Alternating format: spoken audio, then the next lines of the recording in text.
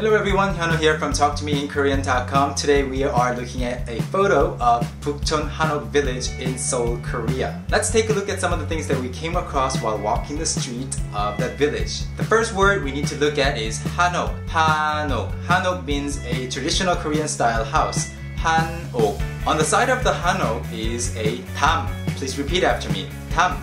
Tam.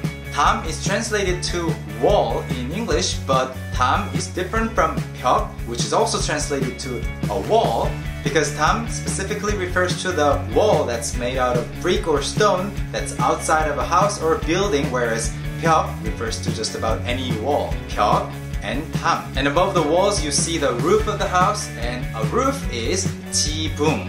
지붕. Please repeat. 지붕.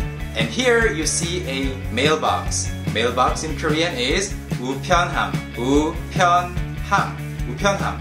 And the L between the houses in Korean is 골목. 골목. Now, good job everyone. It's up to you to use these words as much as you can in your daily lives, and I will see you again in the next video. Bye!